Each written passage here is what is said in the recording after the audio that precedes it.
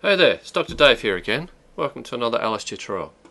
In today's tutorial I'm going to look at walking animations for our customized character that we've got here that we've built using the He Builder. So in a previous tutorial I looked at how we go about creating this character and how we can develop some event-driven methods to make the character move around and apply some of these expressions. So let's just quickly play that to remind ourselves. So if I press on the up key here, press and release, then he moves forward. Pressing on C, he does the confused expression and so forth. Alrighty, that's all well and good, but let's imagine that instead of this event here, when the key is typed, we move forward. What if we wanted to change that to while the key is pressed? So typically in a game type situation we want to continue moving the character forward provided that we keep our finger on the arrow button. So it gives us much smoother control of the character. So we could attempt to use this walk forward method again. So let's see what happens when we try that. So keeping our finger on the walk forward, a little bit jerky, that's okay.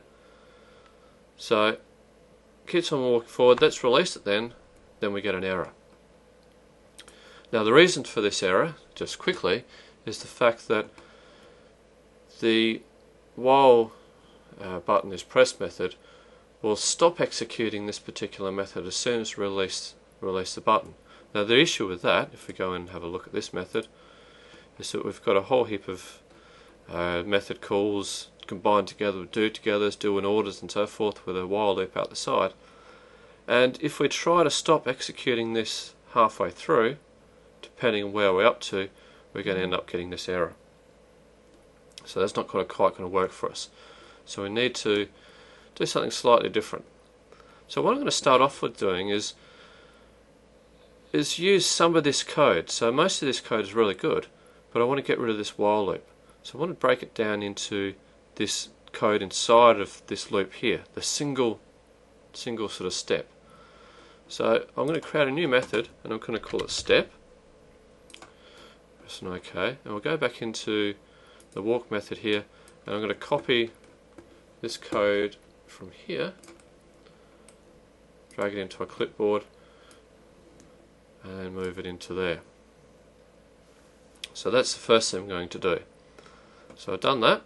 The next step, what I want to do here is while this button is being pressed, I'm going to call, I'll drag it across from here in fact, I'm just going to get the character to move forward. And we're going to move forward, let's say 1 meter in a duration of 1 second.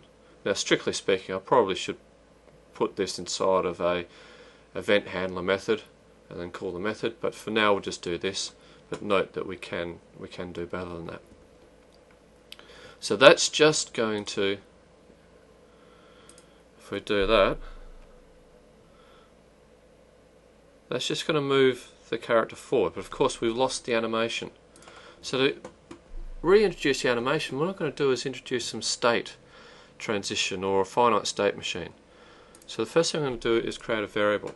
It's going to be a Boolean class variable, and it's going to indicate whether or not, so we're going to have a two-state system, either the character is walking or they're not. So initially that's going to be false, but when we press on this event we're going to change the state. Alright, so here when we press on that we're going to change the state to true,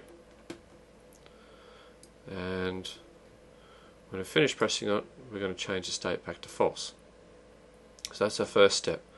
So that gives us the change of the state for this two-state system that we've got. So what happens? How do we actually deal with that? So what we want to do is in the background, so while the world is running, let's change that to while the world is running, we're going to have a method which then sort of monitors what the state is and implements the correct state or correct action accordingly.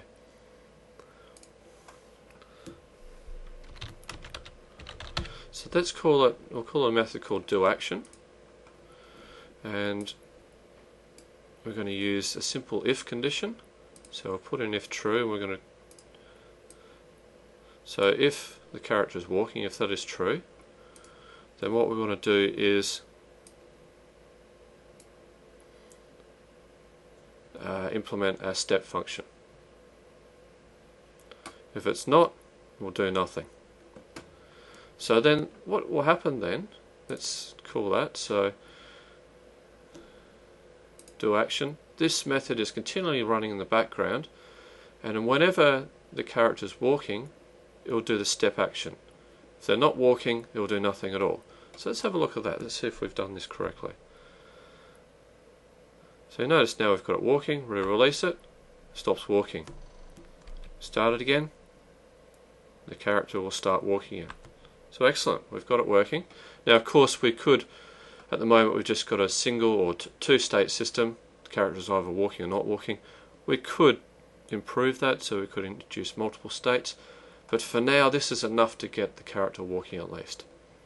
Alrighty, hopefully that's been useful. That sort of answers some of the questions that have been posted on the forum with regards to that.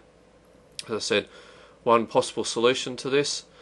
There may be others, but this one seems to work fairly well, and we could extend it further with further actions by introducing new states and improving on this particular method that we've got here. Alrighty, that wraps up this tutorial. Hope it's been useful. Catch you next time.